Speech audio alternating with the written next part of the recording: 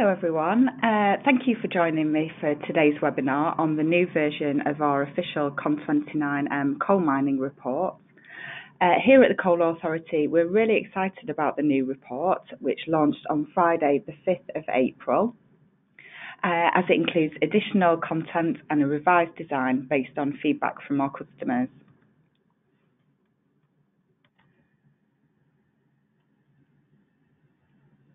So by way of an introduction, my name is Claire Tasker, Account Manager at the Coal Authority.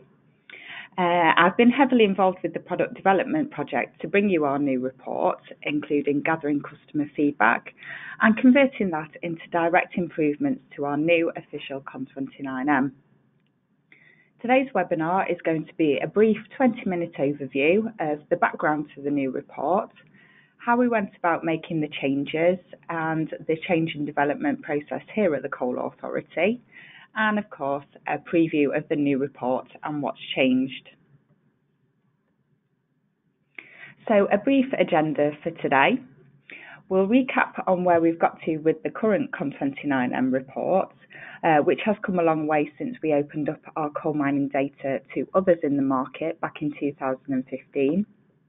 The change process, the drivers for change, what has changed within the report, and the setup that we have at the Coal Authority for improving the reports and services that we offer to our customers. And finishing off with some details of our full range of customer care services. We are there to support our customers, and we have a very much an open door policy on receiving and acting on feedback. So let's briefly recap on the current Coal Authority official CON29M report, a document that I'm sure you're all familiar with.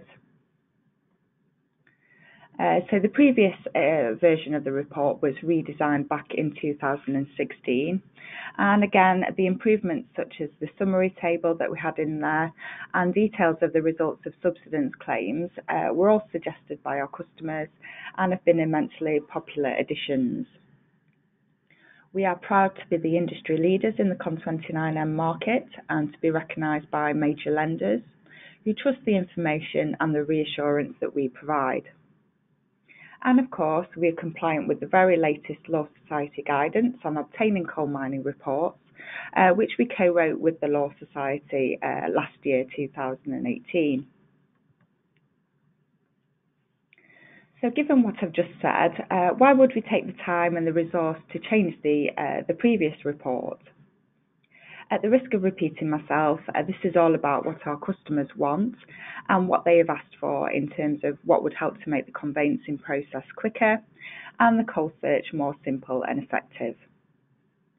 We undertook research with our conveyancing customer base, asking questions such as, how could we improve the understanding of the content of the report, both for you and for your clients?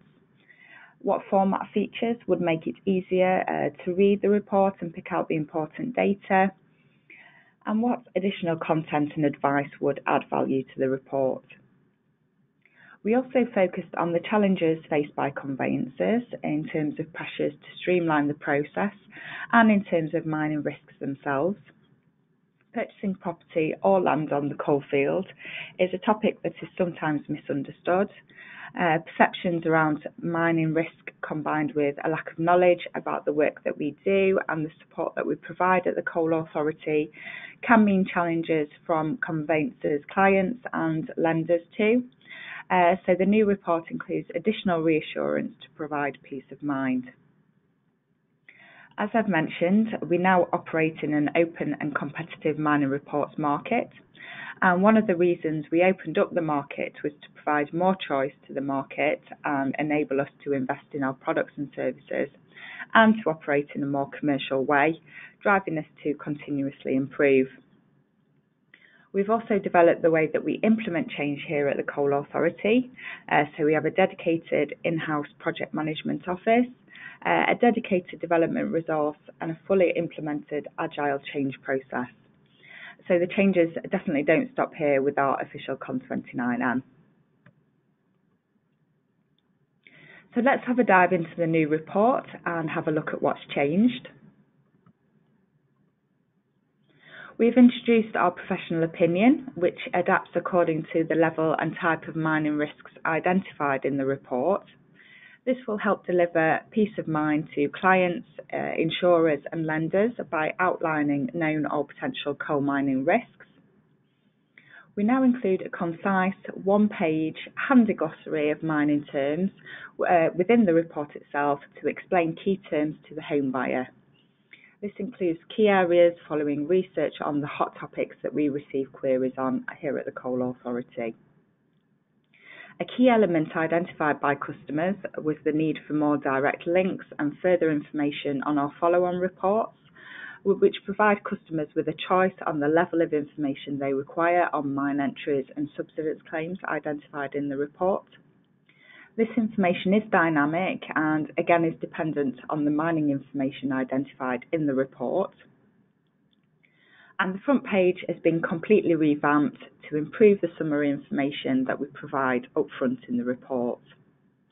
This is now colour-coded, so you can clearly see where there is a report with no known or potential risk, and on a reporting by exception basis, which coal mining risks you do need to be aware of, and what further action we would recommend.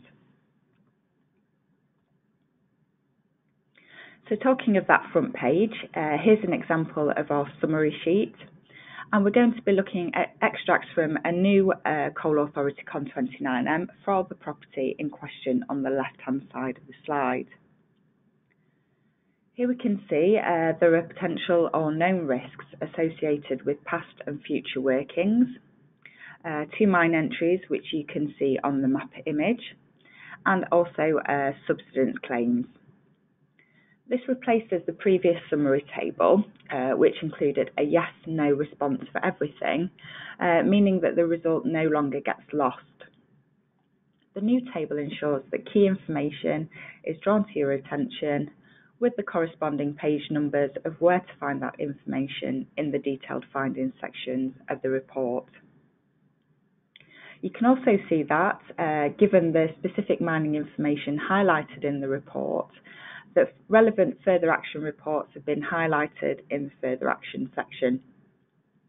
Customers have the choice of ordering our further action reports, and again, based on customer feedback, there is additional guidance on the best report for your specific site or property within the report itself.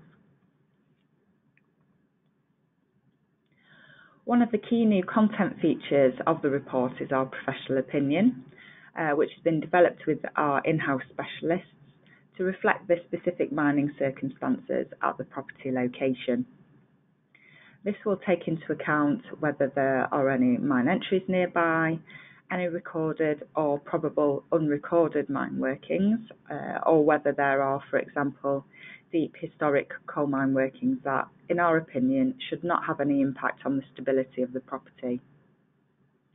The front page includes this professional opinion summary with further details on page 3 of the report, again based on the type and extent of coal mining risk. The next page features the mapping page, so this has been brought forward in the report, again at the request of customers, so that an easy comparison of the risks on the map can be undertaken to look at where mine entries and subsidence claims are located. Again, at the specific request of key clients, we have included an at-a-glance indication of whether the property is on or off the coalfield.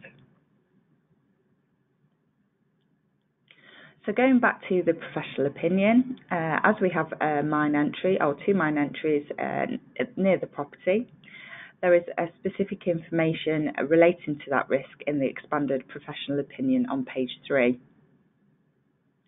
This includes information on the support that can be provided and the remedies available from the Coal Authority in the unlikely event of any problems with the mine entry. If relevant to the mining risks identified, the expanded professional opinion section will also include advice on any future development to be undertaken on the site or in connection with the property from a planning point of view. This now includes further information on undertaking development in high-risk coal mining areas and our related coal mining risk assessment service. Moving on to the detailed findings section, this is where we answer the latest standard questions by the Law Society of England and Wales and provide the due diligence required by the conveyancing market. The responses are now set out in a clearer format to make them easier to read, and the full responses will be provided in all reports, even in those where no mining risks are highlighted on the front page. Just to reinforce that, here are some examples of the detailed findings relevant for this location, as per the information in the summary table at the front of the report. So here we have details of the 2 mine entries shown on the plan, and we've included the information held within our records related to these 2 shafts. Again, and as per the information in the summary table at the front of the report confirms there is a subsidence claim within 50 metres of the location of the property, which we can also see on the plan highlighted in blue. These 2 coal mining features, the mine entries and the subsidence claim, bring us to the further action report recommendations. This new feature within the report provides clarity on which of these reports are required and the ordering process for each, assisting that customer choice and also providing direct links to the reports themselves. We'll now turn to looking at some other key content in the new report, the statutory cover confirmation and the handy glossary of key mining terms. So we now include confirmation of the Coal Authority's obligations and services should any subsidence damage or surface hazards occur that are caused by past coal mining. Those of you who've tuned into our webinars in the past will be familiar with the work that our public safety and subsidence teams do, from being first responders to a number of different surface hazards that could affect the safety of the public, right through to engineering design and remediation work to make areas safe and sustainable for years to come. Our statutory cover confirmation is designed to inform people that, as a public body established since 1994, the Coal Authority continues to manage the effects of past coal mining on behalf of the government to protect the public and the environment, giving us our trusted heritage and knowledge of the coal mining industry. Now we come on to the glossary of key terms that sits towards the back of the report and explain some of the wording used within the official CON29M. Again, this has been driven by our customer feedback and introduced as something beneficial, particularly for clients to explain further the information within the report. So that concludes our deep dive into the detail of the report, which I'll now summarise. So just to recap on the new content within the report, our professional opinion delivers peace of mind by outlining current or potential coal mining risks. We include additional details on mine entries and advice on obtaining a coal mining risk assessment. Our report now gives direct links to access relevant interpretive follow-on reports. And our concise and handy glossary is a one-pager to help explain mining terms within the report. It's important to mention that our residential report includes insurance against the reduction in value of property as a result of information changing in the report. Just for an example, if a mine entry recording is added or moved to within 20 metres of the property boundary. Our CON29M is fully compliant with the very latest Law Society guidelines. And although our CON29M report no longer includes Cheshire Brine information, we are able to provide confirmation during the online ordering system whether the location in question is on the coalfield or within the Cheshire Brine area. We're now coming to the end of the webinar, but I just wanted to confirm the support that is here and available from the Coal Authority for you now the CON29M is launched and going forward. This report has been created to help our customers, is based on their feedback and is designed to help streamline the conveyancing process. Having access to our in-house specialists has allowed us to develop our professional opinion, glossary and also other key content to provide additional advice and reassurance to our customers. Our experts can provide information and dedicated support to key industry sectors, including conveyancing, geotechnical and environmental consultants, search providers and home buyers. We're also here to answer any questions you may have on the new CON29M and our wider range of reports too. We now have a dedicated product page for the new report, and product cards and various samples are available to download now from con29m.com. So that concludes the webinar. Thanks very much for listening. I've included my contact details so you can get in touch with any feedback on the new report, and it really would be great to hear from you. The dedicated website con29m.com is now live for the product cards and the sample reports too, so please feel free to download them. And again, thank you very much for listening. Goodbye.